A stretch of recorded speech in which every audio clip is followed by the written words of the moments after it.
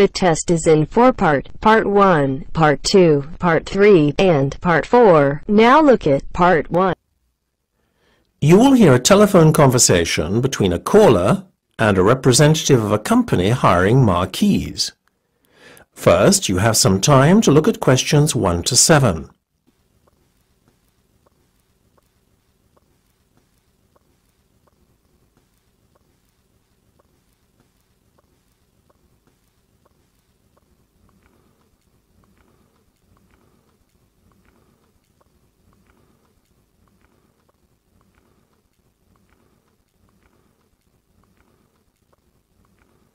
Good afternoon, magnificent marquees. How can I help you? Oh, hello. I would like to hire a marquee. You see, it's for a special occasion. My eldest daughter's celebrating her 18th birthday and her coming of age. There was no question of her waiting until her 21st, although I'm sure we'll be having a big celebration then too. So, you're celebrating in style? Well, of course I'll be happy to help. First, could you give me some details about guest numbers? Right, yes. Well, I was anticipating just a small do, but my daughter seems to have other ideas. Well, you can't blame her. It's a special day. I guess. I told her to limit numbers to around 50 guests, but the guest list seems to be growing daily. She would like to invite double that number, but we decided to split the difference and settle on 80 rather than 100. If you don't mind some of the guests standing, then our marquee sizes always allow standing space for almost double as many as those seated. For instance, one of our smaller marquees seats 30 guests but accommodates 50 standing. That sounds interesting. How big is that marquee? As not only am I working to a budget, but also we're limited by our garden size. Can you give me an idea of both your budget and the size we're looking at? Yes, I'm thinking of spending between £400 and £600. I can stretch to another 100 or two, but that's the maximum limit. As for size, well, our garden is 15 metres by 30 metres. OK, well, our 4.5 by 9 metre marquee would fit in nicely. The hire and installation comes to £450, but that allows you to have the marquee for 2 days. The marquee size you mentioned sounds fine and will accommodate the guests that we are expecting. Yes, I think that's the size I'll go for. So, now as to the cost of lighting and fittings. Oh, will that be very expensive? It depends on what you want, but the cost of carpeting the marquee will add on another £150. With regard to the lighting, prices vary quite a bit. If you opt for chandelier lighting, then it's another £90, but that's the most expensive option. Otherwise, the average pricing is around £55. I think I'll go for the more economic lighting then. Then there's the furniture, tables and chairs and so on. You decided on seating for 30 guests. Well, at £3 per chair, that will work out at £90 in total. You will then probably need 5 tables at least, and so with each table costing £4, that brings us to a total of £20 for the tables. OK, so I'm still just within my budget.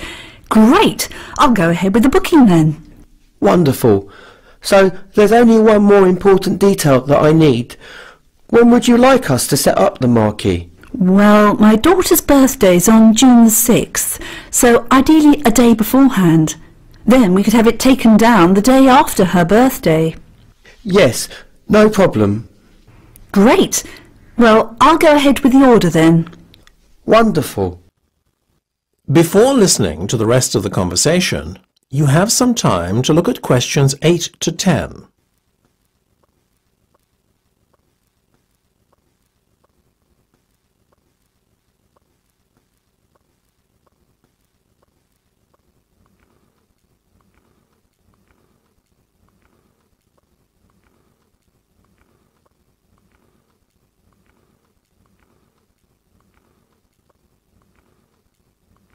Now listen and answer questions 8 to 10.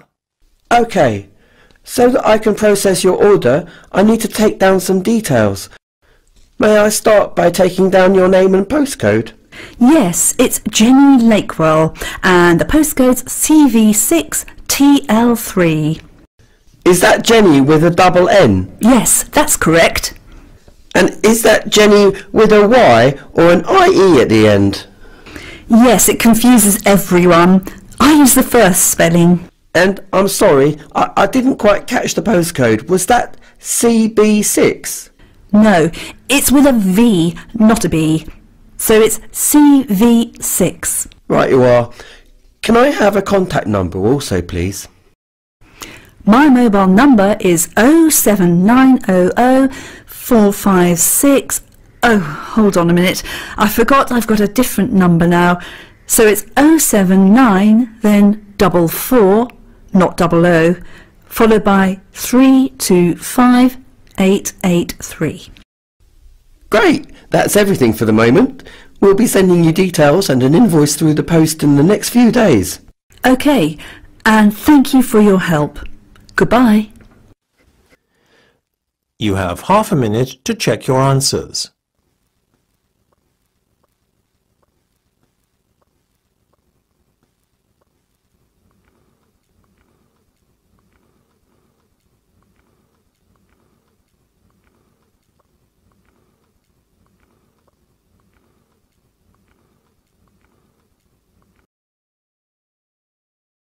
Now turns to part 2.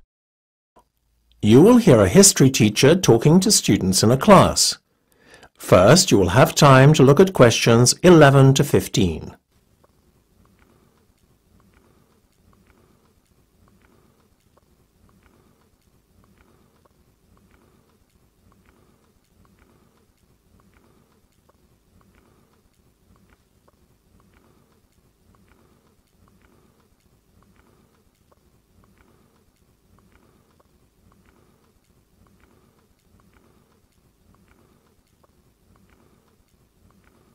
Now listen carefully and answer questions 11 to 15. Today we are going to study the typical layout of a medieval English castle. Highly fortified and with difficult access, medieval castles were impressive strongholds, designed to keep the castle's inhabitants safe and the invaders at bay. The main entrance would have been the outer gatehouse, located at the bottom right-hand corner of the diagram, just by the chapel buildings. However, even if you had entered via the outer gatehouse into the castle grounds, you would still have been outside the main part of the castle. The buildings in the outer court were not the main residential areas of the castle. These latter buildings belonged to the inner castle area and were heavily protected both by a water-filled channel known as a moat, which extended around a third of the inner part of the castle, as well as the fortified walls around the castle exterior. To enter the innermost area, you had to enter a long, narrow tunnel known as a barbican, over and directly above which the gatehouse was located. The barbican, being the only access point to the inner castle, was narrow and heavily guarded to prevent large enemy forces storming the inner castle area. The inner castle area held the main buildings around which daily life revolved. Here the Great Hall, along with the great chambers and kitchens, were located, as well as the castle bakehouse. The Great Hall was the only building with a courtyard view to the back and front. Whilst the Great Hall enjoyed a central location in the inner castle area, the great chambers and kitchen were less prominently positioned. Both of the latter buildings were located off to either side of the Great Hall. The great chambers, unlike the bakehouse, which is next to one of the towers, did not enjoy a courtyard view. Part of the exterior castle wall formed the back wall of the great chambers, as it did with the stables, located in the outer court. Before you hear the rest of the discussion, you have some time to look at questions 16 to 20.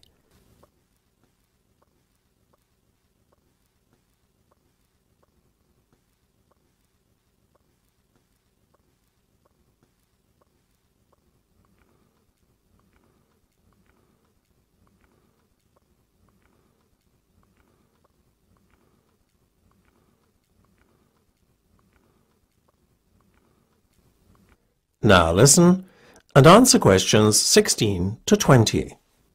The layout I've just described will give you a better idea as to the design of a medieval castle. There was no blueprint for castles though, and the design and layout of each castle was determined greatly by local demands, function and purpose for which the fortification was intended. What we see in the castle design here is an advance on earlier medieval designs. Those medieval castles that predated this one had very basic residential and living areas. In such castles, the main focal point was the keep, rather than the great hall and great chambers, as in later years. Little more than a fortified tower, the keep doubled up as basic accommodation for the castle's residents. As the years passed, the living areas became more luxurious, evolving into separate buildings. Confusingly, the keep was known as a donjon, meaning fortified tower in French. The term dungeon was only used in later years to refer to underground prisons. In fact, at the time when the keep dominated castle affairs, the use of latter-day dungeons for imprisonment was an unknown and alien concept, the judicial systems favouring more physical forms of punishment instead. Another dissimilarity between earlier and later medieval castles was in their fortification. A moat, fortified walls and a barbican were typical features of most castles.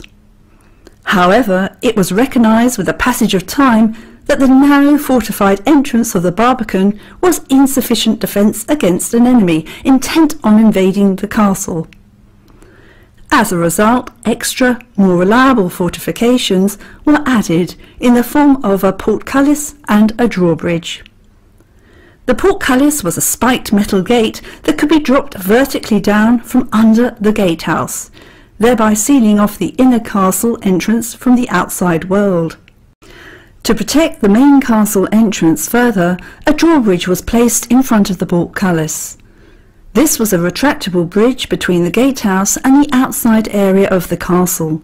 However, the portcullis always remained the last line of defence against the enemy.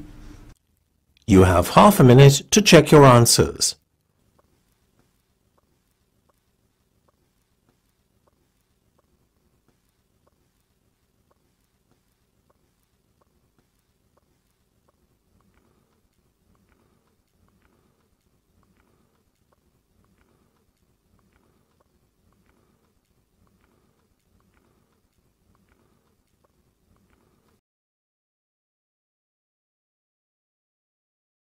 Now turns to part 3.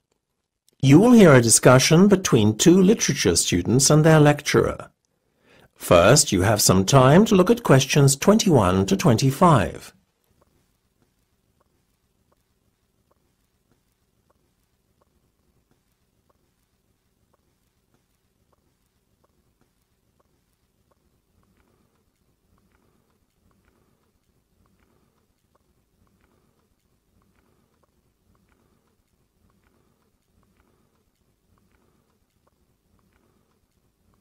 Now listen carefully and answer questions 21 to 25. That was an interesting lecture. I'm glad you thought so. Yes, it made a break from the usual lectures on literary style. Certainly made me look at some of Shakespeare's plays like Hamlet and the playwright himself in a new light. Me too. I always thought that Shakespeare believed in the supernatural, and that was the reason why so many of his plays, like Hamlet and Macbeth, featured a ghost. What you thought is a common misconception. However, when you think about it, it was unlikely that Shakespeare would have been sympathetic to a belief in ghosts. Why? Well, he was Protestant, as was his audience, and the Protestant religion did not subscribe to a belief in ghosts as spirits returning from another world. Also, Hamlet was set in Denmark, and although fictional, the play would have reflected the Protestant beliefs of the Danes too. So, the main religion in England at the time was Protestantism. Very much so. Any other religions like Catholicism were not tolerated by the religious authorities or James I, who was head of the Church of England at the time. What did the Catholics believe about ghosts? Their religion was compatible with a belief in the spirit world, as it were. Ghosts were seen as lost souls that were in purgatory, that is to say, a state between heaven and hell. So it was obvious, really, that Shakespeare incorporated ghosts into his play for other reasons, right? Absolutely. It's certainly odd to write about something you really don't believe in and then ask the audience to believe in it. So yes, there was clearly another motive. I guess when you think about it, it's quite apparent. As you mentioned in the lecture, ghosts appear in Macbeth and Hamlet really to show what the characters are thinking and as a catalyst for certain events. Quite right. And I think it's quite plain that Shakespeare had no belief in the supernatural. The fact that the ghosts seen by Macbeth and Hamlet are only often either visible to themselves or speak only to them suggests that the ghosts are only as real as the imagination of those who see them. So, would you say that the audience was as sceptical as Shakespeare with regard to ghosts? Well, as you know, the official line would have been that they didn't believe in ghosts, as it was not in line with Protestant beliefs prevalent at the time. Nevertheless, contrary to expectations, they do seem to have been a superstitious lot.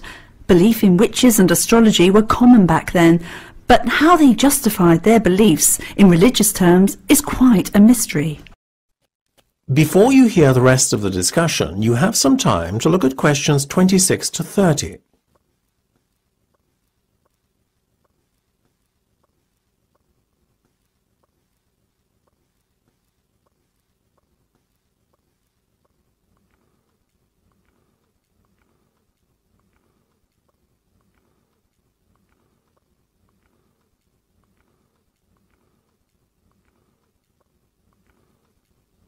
Now listen and answer questions 26 to 30. People, I think, today are a lot less gullible than in that period, though, don't you agree? I mean, honestly, believing in witches and astrology and all that. Well, judging by the popularity of TV programmes today like Most Haunted, I would say there's a fair amount of interest in the supernatural still. I guess most people are like me, curious but not entirely convinced when it comes to the spirit world. Well, I think ghosts are just the product of certain people's imaginations. You can't overlook the fact that many supernatural events cannot be explained. Personally, I think ghosts are just as likely to exist as UFOs and aliens. Well, I think at least the latter do exist. I agree. It's absurd to think we are alone in the universe. You certainly seem to be quite a sceptic, Dave. Actually, I do believe in some aspects of the paranormal. Like? Well, not ghosts and aliens, obviously, but things like telepathy and premonition. It's easier to understand or believe in telepathy and premonition as you hear of so many examples of these phenomena occurring in real life.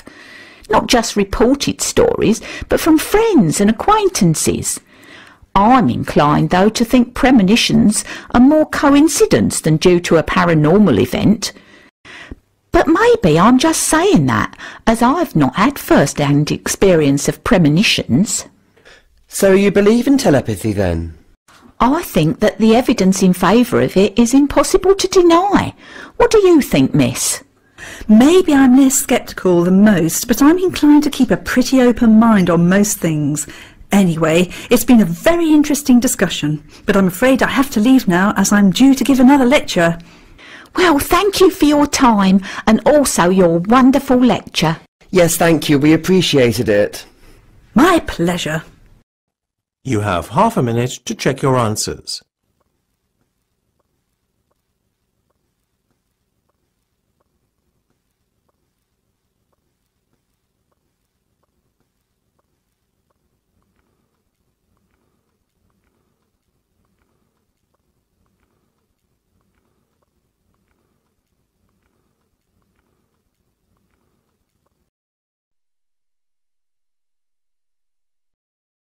Now turns to part 4. You will hear part of a lecture about Darwin's theory of evolution and its impact on society. First, you have some time to look at questions 31 to 40.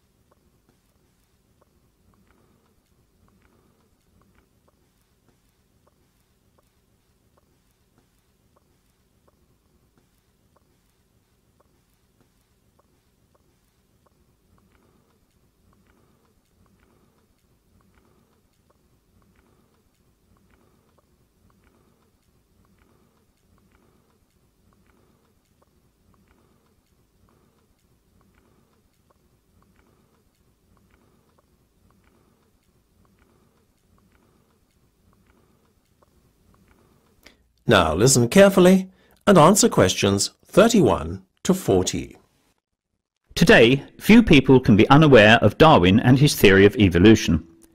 He single-handedly revolutionized the way we think about the natural world. However, when I say single-handedly, that is not entirely correct. At precisely the same time as Darwin was formulating his theory of evolution, another scientist, Alfred Russel Wallace, was working on a virtually identical theory in parallel to Darwin.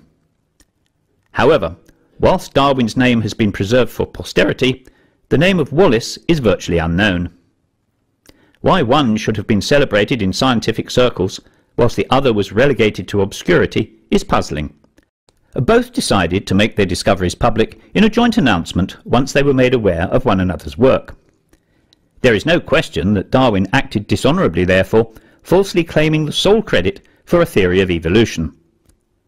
However, the publication of Darwin's groundbreaking On the Origin of Species by Natural Selection the following year almost certainly helped to secure him enduring fame. The publication of Darwin's book proved to be a watershed in the history of science. It also proved extremely controversial in the eyes of the Church, since Darwin claimed that man was merely an animal, Homo sapiens, and a product of evolution rather than of divine intervention. Such a theory was in direct opposition to religious dogmas of the day, and threatened to undermine the very core of religious belief. Today, however, many have successfully managed to reconcile Darwin's theory of evolution with religion. Only for some people, known as creationists, is Darwin's theory seen as being incompatible with religion. For these individuals, Darwin's theory is seen as heretical, since they believe in a literal interpretation of the Bible and a biblical reference to the world being created in 7 days, rather than as a slow evolutionary process spanning millions of years. In addition, Darwin's claim that man is no more than a highly evolved ape is regarded as a blasphemy, since creationists insist on the divine origin of man.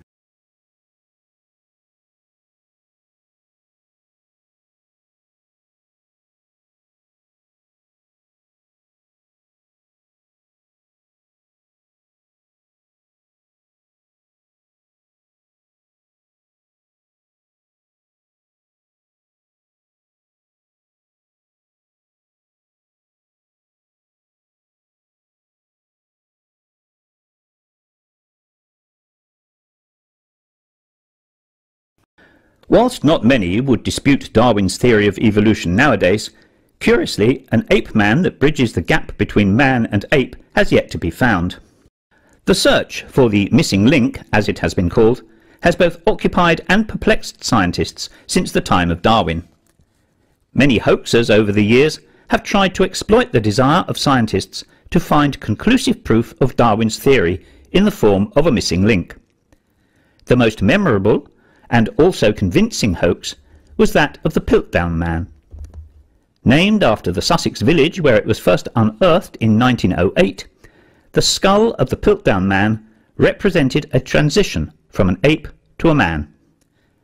So convincing a hoax was it that it fooled the scientific establishment into believing for some 40 years that the missing link had indeed been found. In fact, the Manchester Guardian newspaper went so far as to call the discovery of the ape-man's skull by far the earliest trace of mankind that has yet been found in England. The find was credited to a local solicitor and fossil hunter, Charles Dawson. When Dawson died in 1916, Piltdown Man's place in history seemed secure. In 1950, a reconstruction of a head was made based on the skull. However, only 3 years later, the skull was declared a fake. People later questioned how such a hoax could have escaped detection without the compliance of an expert. It is certainly an interesting footnote in the theory of evolution. However, the questions still remain today. Where is the missing link, and why hasn't it been found? You now have half a minute to check your answers.